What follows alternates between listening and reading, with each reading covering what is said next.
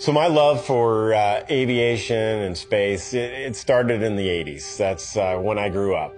The movies The Right Stuff and the original Top Gun had come out. I was certainly inspired by those movies. But honestly, I struggled as a kid. I was a C and D student. The only reason why I got into college was I was recruited to run. I even struggled in college. I ended up with a degree in outdoor education. But I had an opportunity to go in the back of a KC-135 to watch some refueling F-16s in the air. I was totally inspired, puked the entire time, but I wanted to be a fighter pilot. I served in the Air Force for 20 years flying F-16s.